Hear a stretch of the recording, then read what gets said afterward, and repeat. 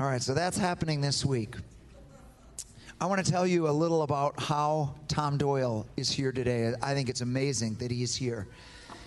Last Easter, I read a story out of his book called Dreams and Visions, Is God Awakening the Muslim World? I just thought this book was the most hopeful, amazing thing about how Jesus is coming to Muslims as the man in white in their dreams. This is happening all over the world, and story after story he tells in this book. And we have a family from this church that moved from here down to New Mexico, and Tom had just been at their church recently, and she was still watching City Church online, so she saw that, so she emails me and says, you've got to meet this guy. She emails me and emails him on the same email, and you guys need to meet each other. And he's famous. I'm thinking I don't see this. He emails me the next day and says, I would love to meet. I immediately wrote back and said, would you speak at our missions conference? So I got to spend yesterday with him. And I'll tell you what, folks. He was a pastor for 20 years before God called him to be a full-time missionary to the Middle East. And what has happened since then is so supernatural. Actually, I think there should be a whole book, or there probably is, about your call, how you got called and what's been going on over there. But it is absolutely stunning, and you are going to love Tom Doyle. I don't want to take one more second away from his time. So would you welcome with me Tom Doyle?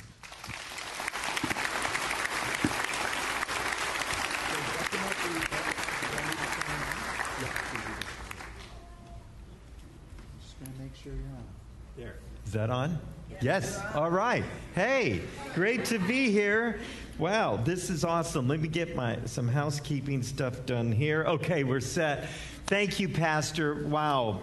I have loved being here already. Love your pastor, just kindred hearts. And I got to come to the mission banquet last night, and that was awesome. And can I just say, you had real food there. It was so good. I'm so used to mission banquets where you have the 10-pound lasagna from Sam's, okay, frozen.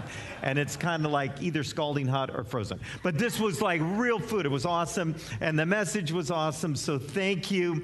It's just thrilling to be here. So I was born in Chicago. My dad was an FBI agent, and he fought the mafia. He was an organized crime specialist. So we lived in Chicago, Las Vegas, and New Mexico, the drug connection near the border. And that's how I grew up. But I just got to tell you something. It's fun for me to be in Wisconsin because all of the Doyles, all of our cousins, everybody in the Doyle family are lifelong Packer fans. So is that okay here? Is that okay? All right. Now, that was a little challenge for me because I was pastoring in Colorado, and I used to do chapels for the Broncos, for the Denver Broncos. And so one night we had, I think it was a Thursday night game, the Broncos and the Packers, and I took Joel Rosenberg there. We did chapel, and it was kind of hard to believe, but over half the stadium was Packer fans in Denver. I couldn't believe it. So if I get this right, you can't get tickets here, so you have to fly to other places to watch them. Is that right? Wow, that's crazy. That's nuts, so I love it. So I'm thrilled to be here. How many of you are tired of the bad news on television? Yeah. You know, one of the things we want to tell you today is it's time for us to stop taking our worldview from the news. Whether it be CNN, Fox, whoever you watch. I just want to start with this morning, this little salvo. You'll never see it on the news. More Muslims have come to faith in Christ in the last decade than in the last 1,400 years of Islam. Is that amazing? And we keep saying that each year we go on because it's getting greater and greater. Amazing things are happening. We love the nation of Israel, too. We work with Muslims. We work with Jews. We should do a trip to Israel. Pastor, let's do a trip to Israel. I'm a guide in Israel. So shocking. I've been there 71 times. Isn't that crazy? Yeah. My eye doctor's in Israel. We're there so much. So we love it. Go on Bible tours. Get to see Jews that love Jesus, Palestinians that love Jesus, both of them that love each other. And the only way that works is if they reconcile with the Father. So we can't reconcile these splits, all of these things, religion, racism, and all that, until we reconcile with the Father. Once we do that, then we're all on the same page. And so it's happening around the Middle East. And It's kind of crazy that I would become a missionary. I mean, I was a pastor 20 years. We didn't even get it right in our house to begin with. We have 6 children, 3 boys and 3 girls. And it was Good Friday in Texas years ago when the kids were little. And we had a dog, Coco. And Coco escaped during the Good Friday service that I was doing. It's a very somber service. And so we're doing that. And Coco, our dog, escaped. And we didn't know it, but he got in the neighbor's backyard. He's always getting out. And fell in their pool and drowned. Yeah, so it was bad. Coco, his little poofy thing, you know. And so he came back. The neighbors called us. Kids were so horrified, you know, like throwing themselves on the lawn and stuff. It was bad, you know. Lost Coco. Well, it's Good Friday. And so all of a sudden, Lindsay is 4 and says, well, what happens to dogs when they die? And I thought, wow, that's the perfect opportunity to go over the gospel again with her because it's important. So we talk about Coco died, but then what happens when you die, and it's Good Friday and all this. We bring it together. And amazingly, Lindsay prays to receive Jesus as her Savior.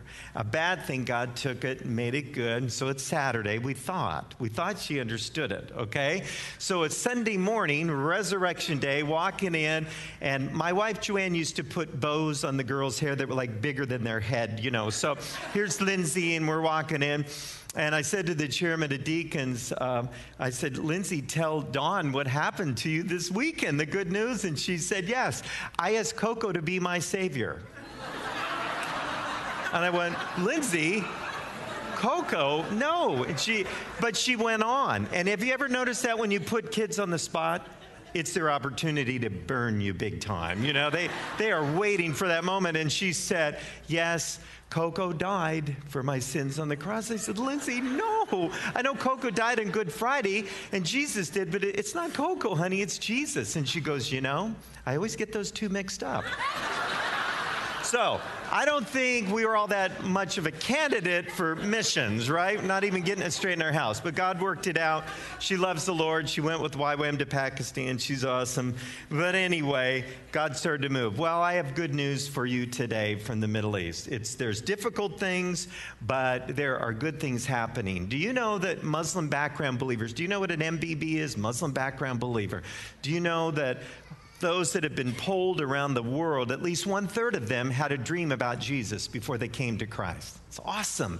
So I grew up in, I was Catholic, then I found Christ. A lot of people do in the Catholic Church. I was on kind of the work system myself. I came to Christ, and very conservative college, Bible seminary, so I didn't know that stuff happened. We certainly weren't looking for it. And just a tidal wave of Muslims that we met that had significant, high-definition dreams about Jesus that they couldn't shake. And so don't get me wrong. Nobody goes to bed a Muslim, has a dream, and voila, I'm a believer, wakes up. It doesn't happen that way, but they are just overwhelmed. They have to find out, what does this mean? And they start to seek, and they want to get a Bible, and they look for believers. They may get online, and things start to happen, and they come to faith in Christ. And so 1/3 of them are having dreams. And I think about this.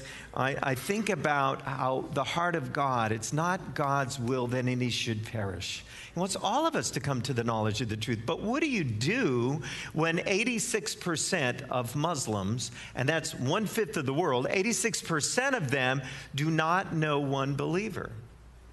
What's he going to do? And I wonder at times if God's saying, hey, I've equipped you, I've called you, I've given the Great Commission. If you're not willing, I'll do it myself. I'll shake them up myself. And so it's happening. And when it happens, when Muslims come to faith in Christ, look out, world. Man, they are committed. They are willing to die for Jesus. And it's awesome what God is doing with their life. So let's go to 1 Thessalonians chapter 1, because Muslims that come to faith in Christ and risk it all remind me of the church in Thessalonica in the first century. 1 Thessalonians 1 in verses 4 and 5. For we know, brothers and sisters, loved by God, that he has chosen you. This is real tender language here, because our God our gospel came to you not simply with words, but with power, with the Holy Spirit, with deep conviction. And you know how we lived among you. And so the gospel just burst on the scene. Paul comes to Thessalonica. You know, Acts 17, 3 Sabbaths, 3 Shabbats. He's there. A church starts, persecution starts, a riot starts. The gospel never comes in quietly. I've heard people say, well, my faith is a private thing.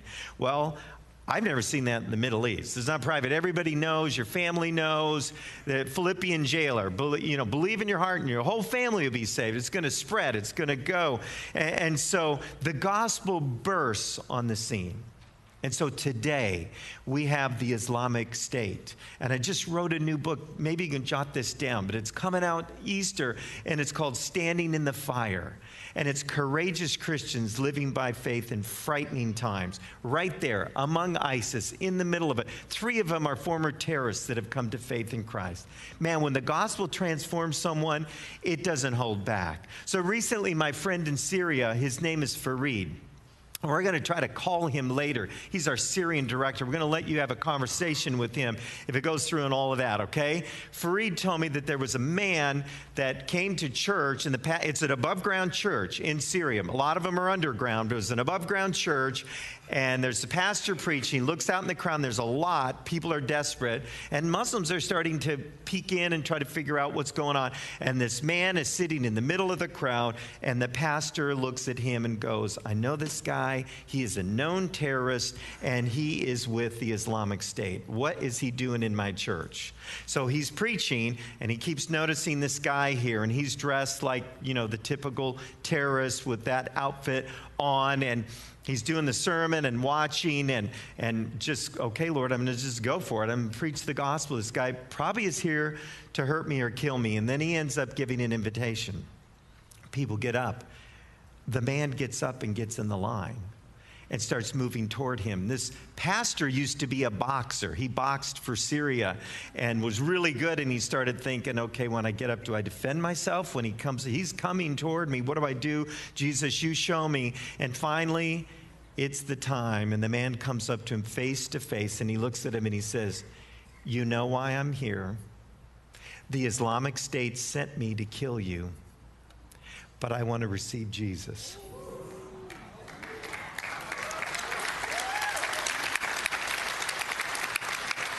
And the pastor embraced him and said, how in the world did that happen? He said, well, I've been seeing Jesus. And he said, did you see him in a dream? And he said, no, I didn't. I've seen him in the lives of the believers in Syria that love us no matter what. And the Bible people are the only ones that we can trust. They don't want anything from you. They just love you. And I had nothing but hate in my heart, and I wanted that love. So this guy's name is Muhammad. Pray for him. He's with the Islamic State. He's got a big bullseye on his back now. These are believers coming to faith in Christ that are willing to die for their faith, just like the believers in Thessalonica. So I have a friend, and he lives in Iraq, and his name is Michael.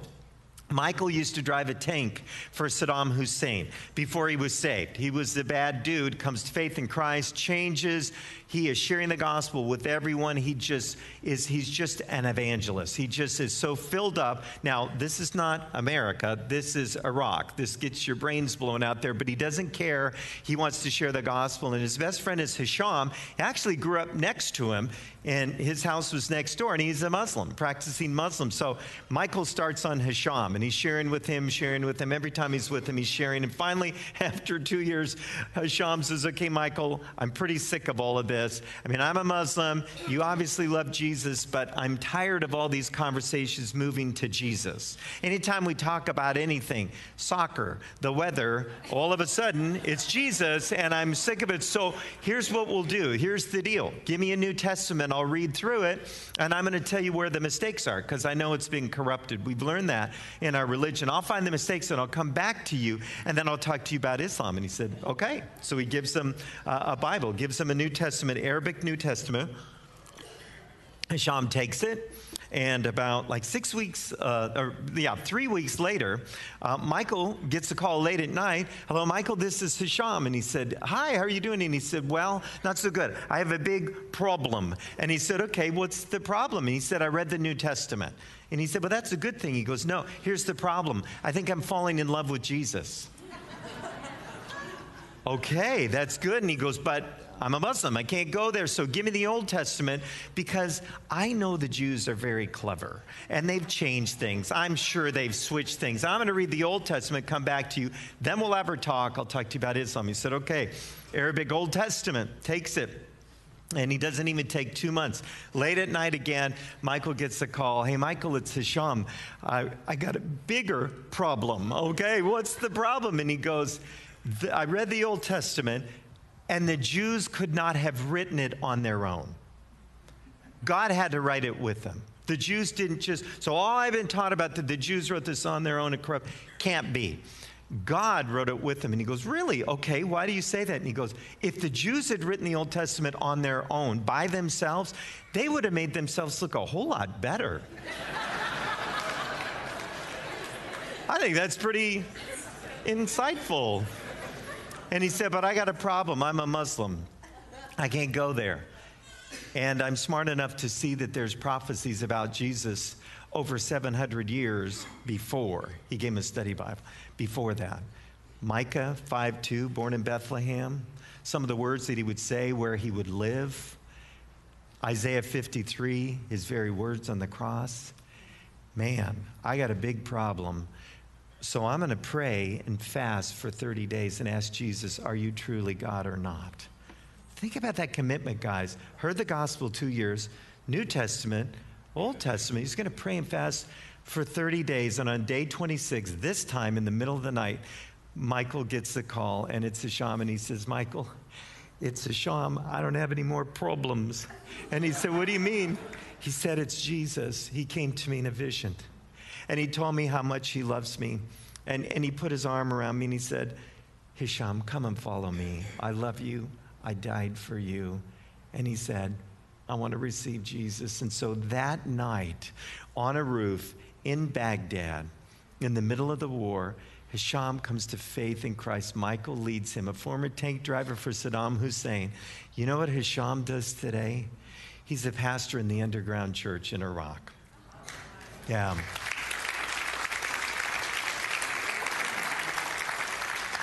Last summer, he got shot in the head by terrorists, and we thought we'd lost him.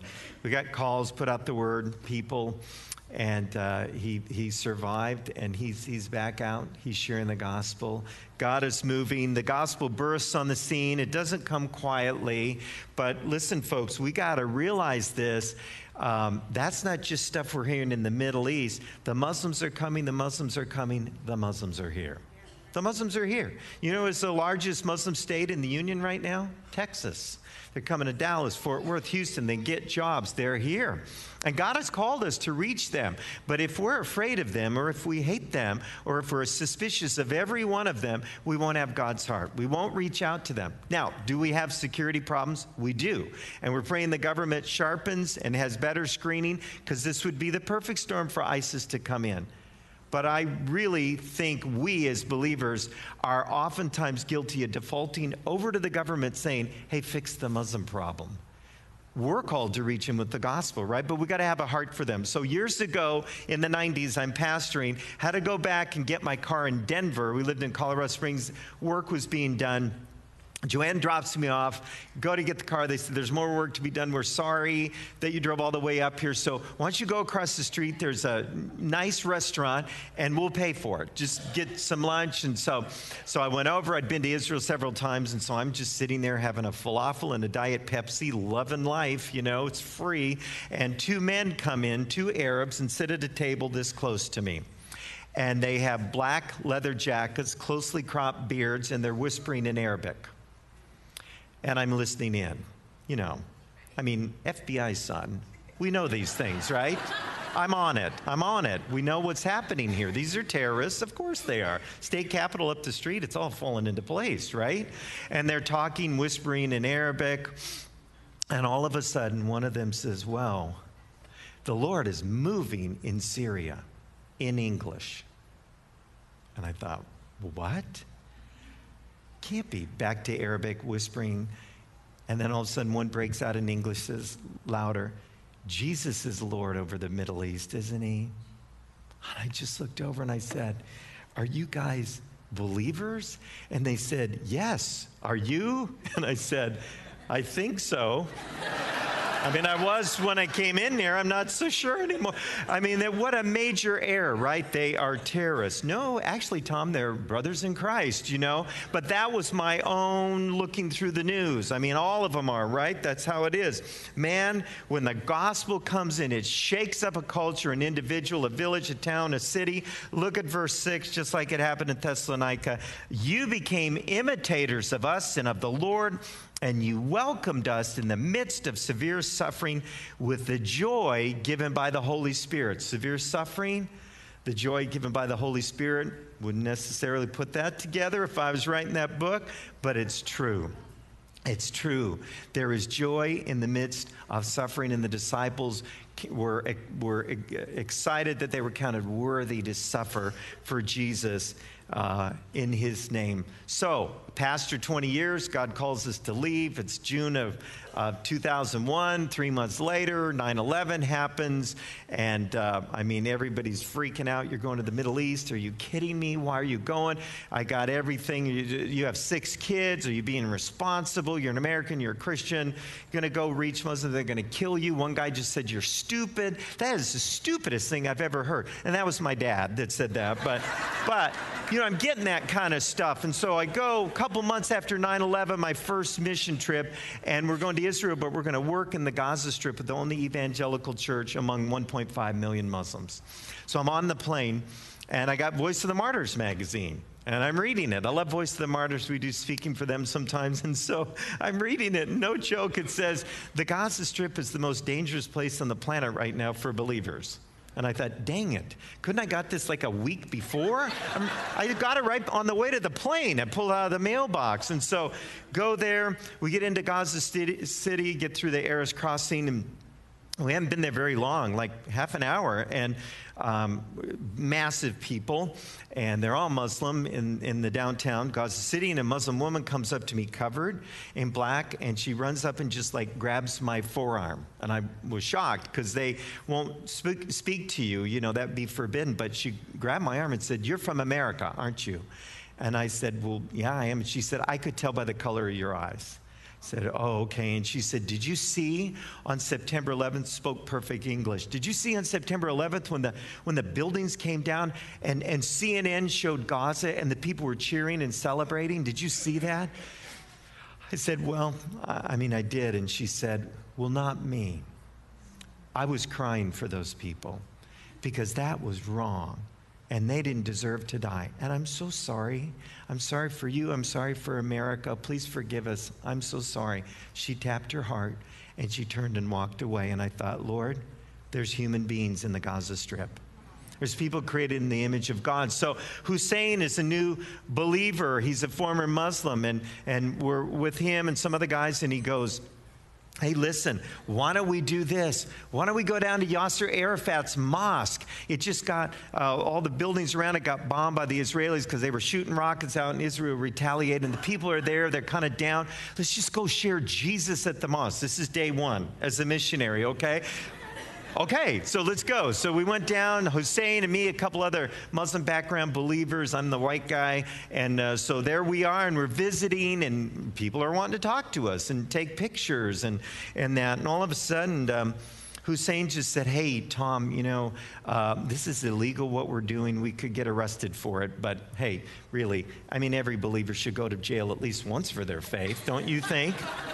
And I said, yeah, I mean, sure. So, but they're interested, and we're going on. But then about 20 to 30 minutes later, the conversation changes. Because the long beards, the skull caps, the white dish dashes, the clerics, the imams, the sheikhs, some of them show up, and they crowd around us. And there's finger pointing, and there's anger, and they're pulling out the Quran. And this is getting hostile. And Hussein pulls me back and says, hey, Tom, if this really goes bad, I mean, they could kill us. It's the Gaza Strip. but I'm ready to die for Jesus. And you're a missionary. You're ready to die for Jesus, aren't you? I said, well, yes. I mean, do you mean like right now? Is that what you mean? And here's the thought that went through my head. What a short missionary career. Really. It's his first day, never came back. And, but survived, obviously, right? And, but I get in a plane and go home till I can go back a month later. He lives there. And he is courageous, and he is willing to die for Jesus. And so the question is, can young believers survive persecution? We don't survive it, we thrive in it. When you try to wipe out the church, we spread. When dictators and religions say we're going to cut them all off, we're going to get rid of Christianity, we grow, we thrive. The Ayatollah came in 79 and said, we're going to squash the church. We've become the Islamic Republic of Iran, and there'll never be two religions here. We will crush Christianity. And maybe there were 5,000 believers at that point. Do you know what's happened today? There's 1 to 2 million believers in Iran. It is the fastest growing church per capita in the world. Isn't that amazing? Give God a hand.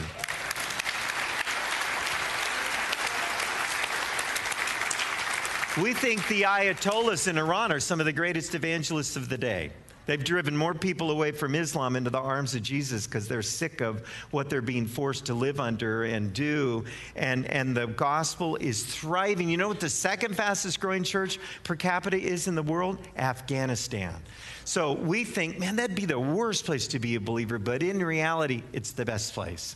Yes, your lives are on the line, but Jesus is there. Man, he's standing in the fire with them. And nowhere did we see that more than when we went to see the 21 martyr wives in Egypt that were killed by ISIS on the Libya beach. And I think we may have a picture. I didn't do the PowerPoint, but maybe you can find that picture.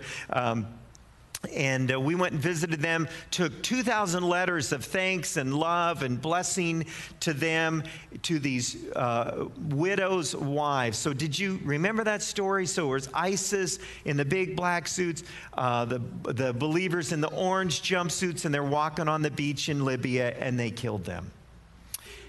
And when I first saw that, I was horrified because I watched that on, it was ABC when I saw it, and I thought, I know what's coming. We know what they're going to do. And then I heard this story, and I remember I was horrified. Fast forward, Joanna and I go to those villages and bring 2,000 letters to the martyr wives. And the first woman that we met was Takia, 20 years old, 1-year-old daughter. And this is what she said to us. It's so hard not having my husband. And the reason he came back from Libya was to come and meet Takia. She was born when he was working on the oil fields in Libya, so he never got to meet her, and that's a sad thing to me. But she said, think about this, Tom and Joanne. How is it that I am so privileged to have a martyr for Christ in my family? I'm in a village that nobody's heard of. I don't even read, but yet God gave us the highest honor on earth to have someone in our family, my husband, die for Jesus. And let me tell you, we went to encourage them. We sat at their feet. We sat and learned from them. And I got a transformation in my thinking, and it's this. There they are. And the transformation is this. Revelation 12:11 said, and they conquered him by the blood of the Lamb and the word of their testimony. They did not love life more than death.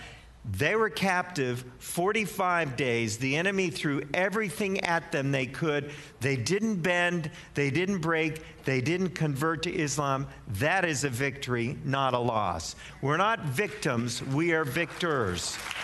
Amen.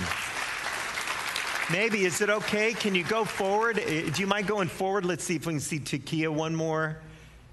One more. There she is, 20 years old. Let me tell you, I don't know how to say it other than this. I felt like I was in the presence of royalty. The wisdom that this young woman had, a martyr wife. There's her daughter holding the letters that we brought to encourage them. They encouraged us. The church doesn't survive in persecution.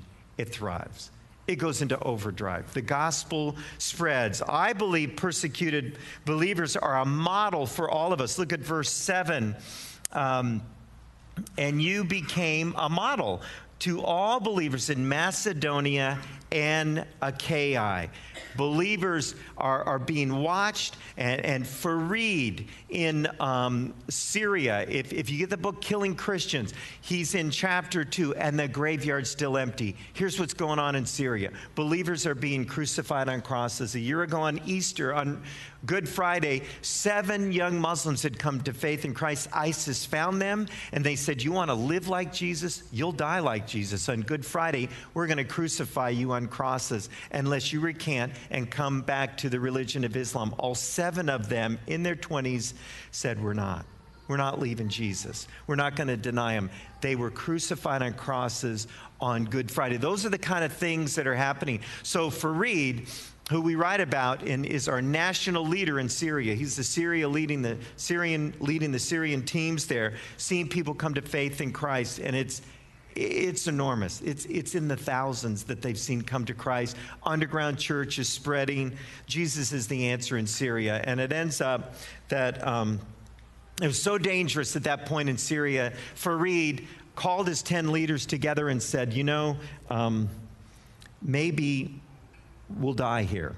And so I want to give you the option to leave. You have children and wives, and we're all young, so we're not trying to be heroes here, but one of these days the borders will be closed. If you want to leave Syria, go. So let's take a week and fast, and if you want to go, go. But if you want to stay, meet back here in a week.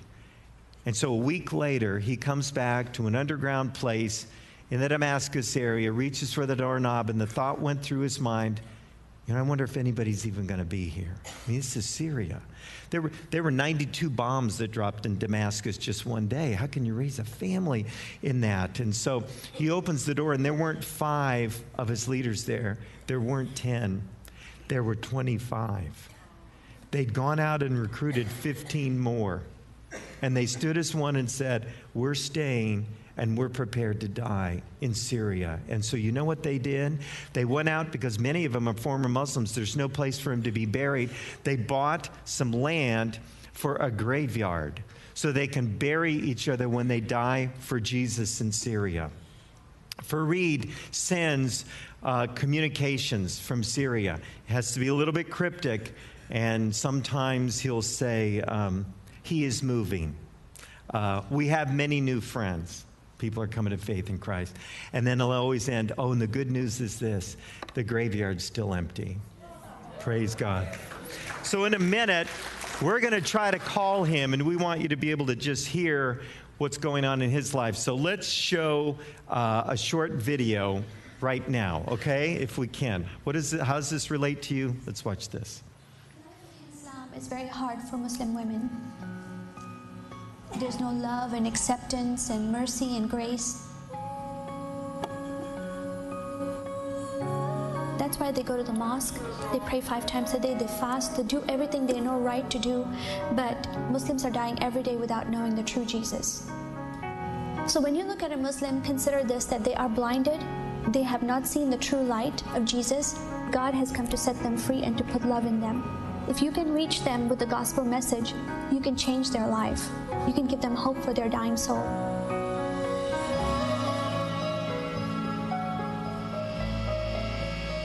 My view of Muslim women before Not Forgotten was they don't want you to come near them.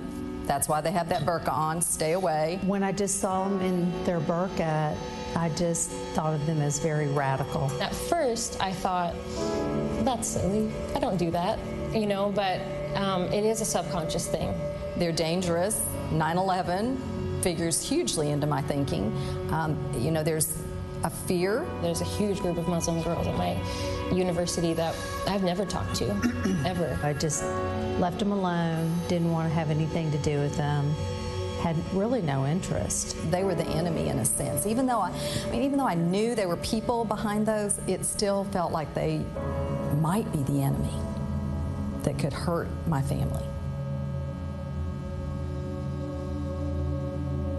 Women are taught at a young age, if they do something wrong, even if it's not their fault, let's say they're raped or molested or something like that terrible happens to them, if that's discovered, they're the ones that are blamed for that. The stories, they're terrible. They're terrifying and heartbreaking, because women have been not just abused physically, not just raped, not just the things that we experience here, but those things have happened to them in a culture where if they tell anyone, then they have dishonored their entire family. So the veil is on the outside, but the veil trapping all those secrets and darkness as well, that's just as painful. So they learn at a young age that they have no value. They don't have a voice. Their place is back in the shadows. Their hearts, it's like the brick wall just being laid up. And behind that wall is the real woman, but there's no way to get to her without Jesus bringing those bricks down. So how do we reach into the hearts of those women that have so shut down? How do we give those women a voice?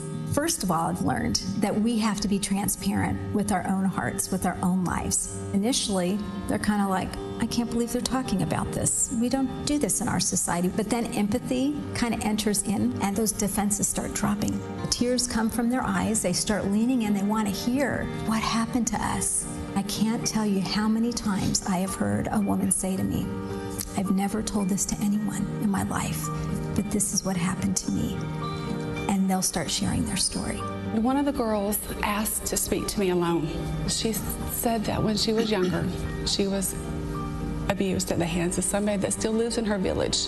She said, because after what's happened to me, when I marry, I could be killed if this is found out. So she lives in fear of the person that she was abused at the hands of. Then she lives in fear of her future because she could be killed. And she has no hope. So what's been hidden in the darkness that Satan keeps them in bondage with, as soon as it comes out into the light, of course, Jesus comes in and starts healing that. He starts healing them, and they realize that they have been set free. When I went to the Not Forgotten event, it just triggered my heart that I need to step out in action. Just seeing how much the women here love that you engage with them, and even just talking to them and smiling at them, and especially when you do the foot washing, it just breaks down walls and they just start weeping and crying, and no one's ever loved them that way. I just saw these women so differently. We met with them in their homes, and we saw them without their burqas on, and they had these gorgeous dresses on, these beautiful things, and they were beautiful women. I just have this sense of urgency that we need more people to join us. There's so many people that don't know Jesus out there, and we have the hope within us. We've got the message, and if we're not going to tell them, who's going to? We need you, because Jesus is coming back soon, and these people need to hear the gospel so that they will not go into eternity without Jesus. They were really amazing. They touched my heart as a Christian. So imagine as a Muslim woman, really neglected, how it really impacts their hearts. Reach out to these Muslim women. Let me teach you how to love them and not be afraid of them, so that you can be the one to have the privilege of leading a Muslim to Christ. Why not share with these women? Find ways to bring them into your homes. Find ways to talk to them in the stores and make friends with them. He loves those women behind those veils. He does. So why can't I? Good question, huh? Amen. All right. So I just got a text from Fareed Assad. Let me just set this up for you. We got a lot of Packer fans here. If Aaron Rodgers came in this morning, we'd wonder what the heck he's doing here. But also we would say, you're at church, oh my gosh, you're supposed to be at a game. Wow, this is awesome. And he would get the biggest cheers. This is bigger than that. The guy we're calling, this is the Apostle Paul of Syria. He has recently 30 death threats spray painted on the front of his house. I asked him, Fareed, how do you know there's 30 death threats? He said, they spray painted, they numbered them on the, we're going to kill you, this is what we'll do to your wife, this is your family. Amazing. God is using him to reach people in Syria. So I'm going to call him and then say, Fareed, are you there? Yes. And then I'm going to put him on and say, hey, Fareed, we have some friends that want to say hello. Would you guys cheer and go nuts for him? Would you do that? Okay. All right. Is this on? Can I put it up to this? Put it up. Is this one on? It is? Okay. All right. I'm dialing. Okay. And I had to bring my battery charger up here. My phone is falling apart. Okay. Whenever the new one comes out, they have a self-destruct on your phone. That's what I think. Okay. So maybe see if he's there, and then I'll introduce him.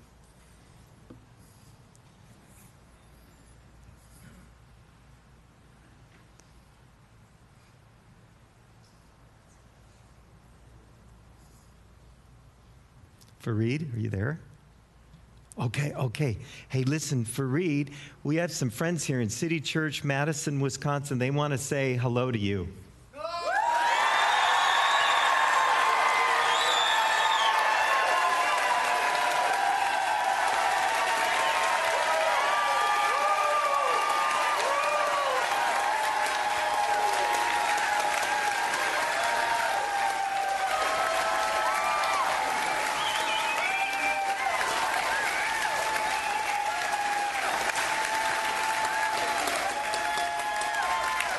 So consider that a big hug, Fareed. What do you think about that? Thank you very much, and I hope one day that we will all together will spend all the eternity together in heaven.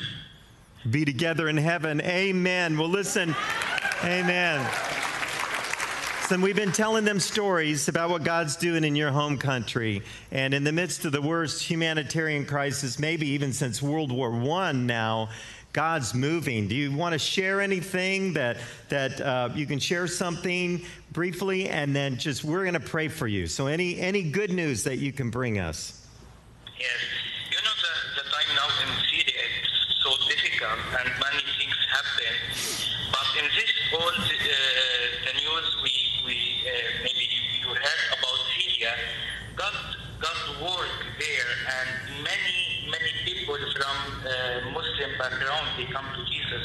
And we can speak about thousands of people, they come to Jesus and Amen. Jesus as the Savior for their life. I ask you, please pray for all these new believers who come to Jesus. Because all these people, they start to look for hope. Mm-hmm. They didn't find this hope in their religion. Now this is our time to work between this kind of people, and thank God many people from them come to Jesus. Amen. That is awesome. That is awesome. Yeah. Praise the Lord. Only God could do that. Fareed, this is a praying church, and what's the number one prayer request? How can we pray for you and your team? Yeah, please pray for our leaders when they are moving between the villages, and for safety for them and their families from kidnapped or help or any dangerous around.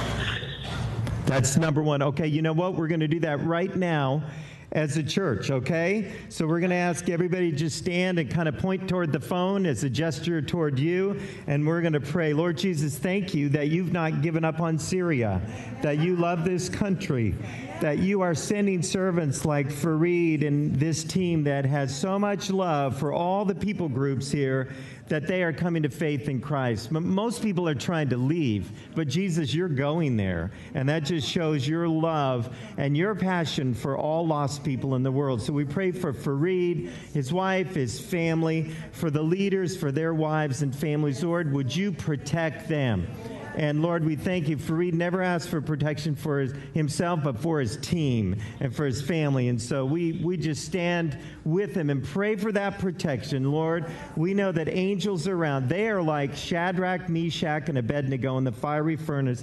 They wouldn't be alive if you weren't standing there with them, Lord Jesus. So we thank you. And this is a high privilege for us to just join hands with our brothers and sisters in Syria. And show them how much we love you and love them. And Lord, we just say amen. Come, Lord Jesus. Reach Syria. Bring all of the people groups together, rallied around the Lord Jesus Christ. And we look forward to that day. And we love you and we thank you in Jesus' name. Fareed, we love you, dear brother. God bless you. Thank you. I'll pray later.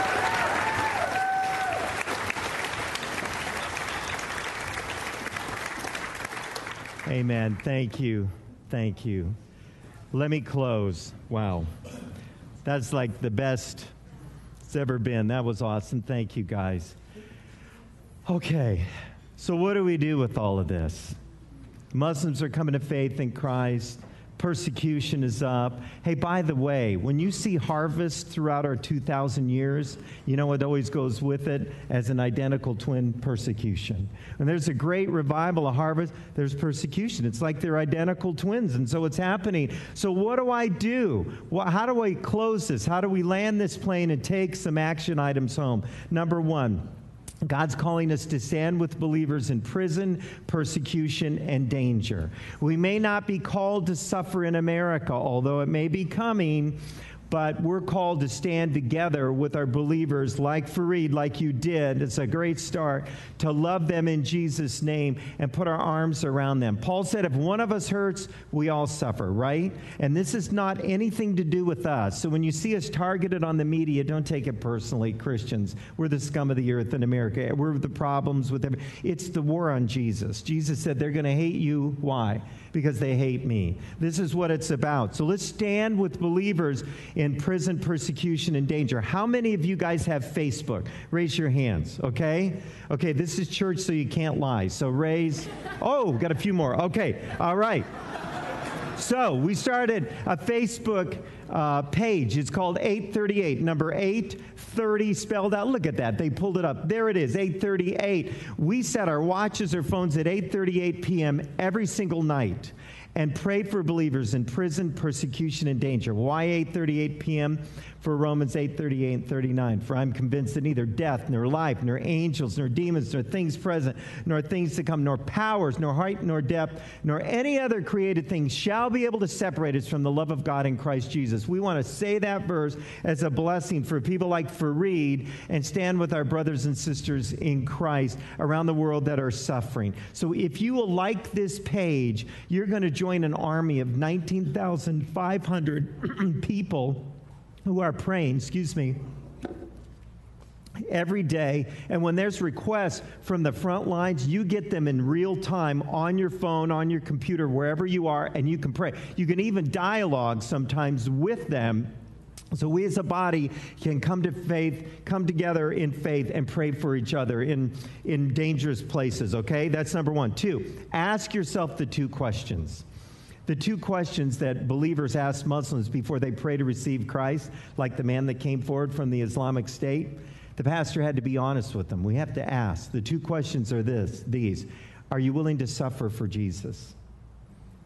Muslims have to reason that out because it could happen in their family. Their family could be so shamed they might persecute them, might kill them. And then secondly, are you willing to die for Jesus? Those are the two diagnostic questions that Muslims are asked before they come to faith in Christ. I was a pastor for 20 years. You know what? We never asked those in the new members class. That would have thinned the ranks. Are you kidding me? I think I'll go to that church. They're less strict, you know. Man, are we willing to suffer? Are we willing to be persecuted? 3, pray for God's heart for lost people. If we're afraid of Muslims, or we're angry, or we hate them, we'll never reach out to them with God's love. Jesus said, by this all men will know you are my disciples if what? You have love. That is our spiritual identification bracelet, and they can pick it up like that man with the Islamic State that sensed the love and wanted Jesus. That's it. So pray for God's heart. 4, become desperate. Many people praying for those in the Middle East and around the world and global conditions, all these things happening, get down on their face to pray.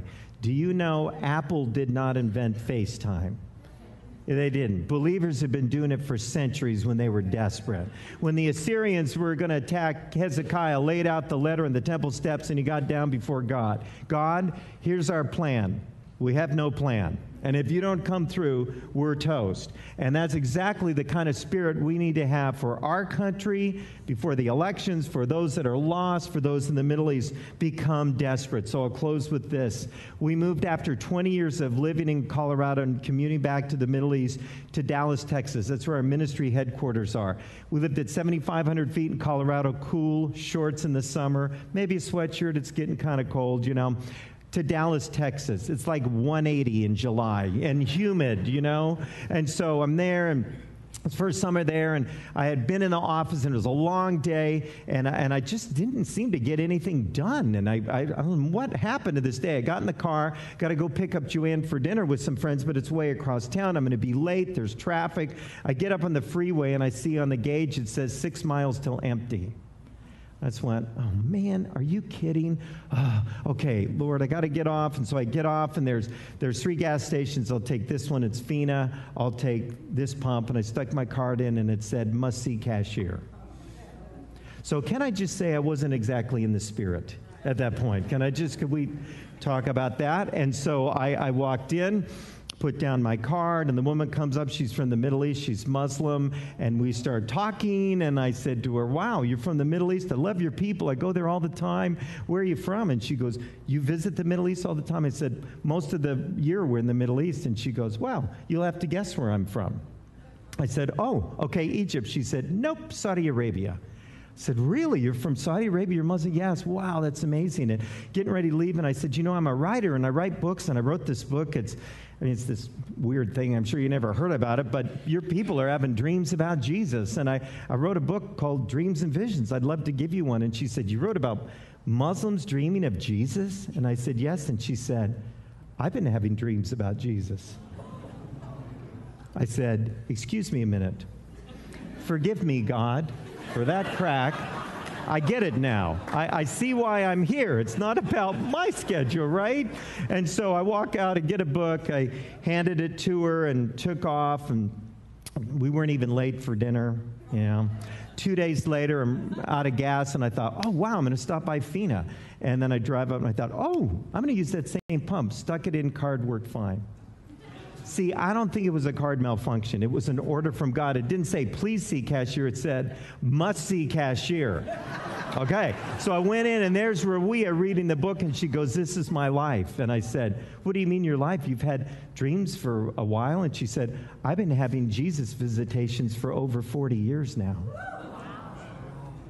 I said, Rawia, didn't you ever talk to anyone, a Christian, stop at a church? And she said, plenty of times, but I think they were afraid of me because I was a Muslim. Nobody seemed to want to talk to me, but I just knew this. Jesus in these dreams put his arm around me, told me how much he loved me, and I knew if he loved me so much, one of these days he was coming for me. And I'd understand, and I said, today is that day.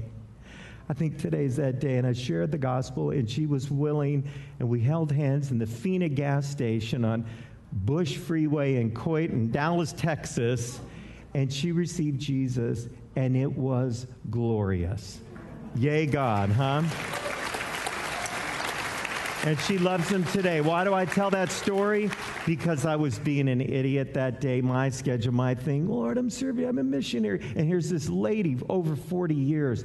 Listen, folks, the Muslims are coming, the Muslims are coming, the Muslims are here. How many Rawiyas are here in Madison, in Wisconsin, in areas that you see? Show them that you recognize them. Bring them the love of Christ. They are ready. They are willing. More of them have come to faith in Christ in the last decade than the last 1,400 years. Let's go get them. God bless you. Thanks for letting me be here.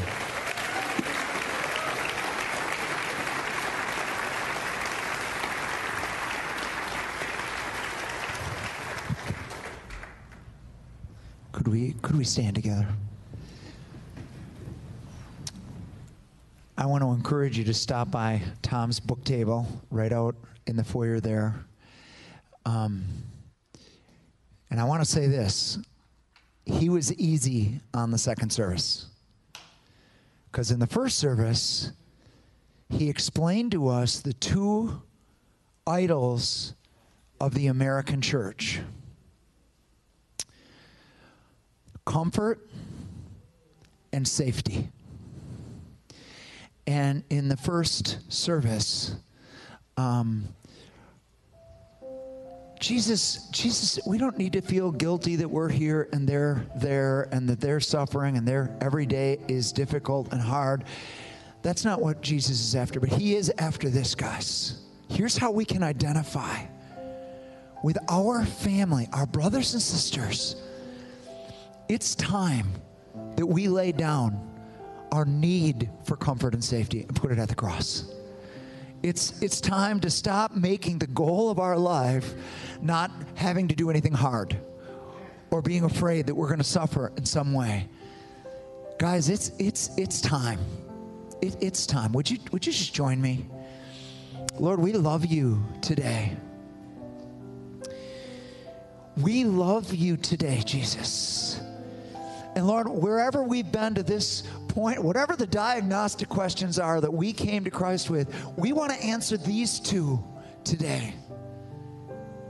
Jesus, we are willing. Holy Spirit, make us willing to suffer and even die for Jesus Christ. Lord, let our comfort be in the Holy Spirit. Let our joy even be in the midst of suffering. And Father, I pray when our lives are inconvenienced and we are trying to get to our thing and it says must see cashier, God, I just pray we'd remember this story. That there are people that need us. There are people that are experiencing things in their life that they don't understand, and it's you're drawing them, and they're waiting for somebody to tell them what's going on. So God, would you help us to stop being afraid? Stop being afraid. Lord, take our idols of comfort and safety away, and let us, each one of us, make you our hiding place. You are our refuge. Lord, thank you that even to this day, that graveyard is empty that they bought. That you are, if you could protect them in Syria when they've got death threats on their house, I think you can protect us here. So Father, no more fear. No more living to be safe. We want to burn even here, Jesus. Help us, God, we pray. Lord, thank you for Tom. We are so honored and privileged that you would send him here to be with us today. Amazing, God. Thank you for stirring our hearts. We needed this. And not just us here, but by video stream, everybody that got to hear this message today. Thank you, Jesus. Amen.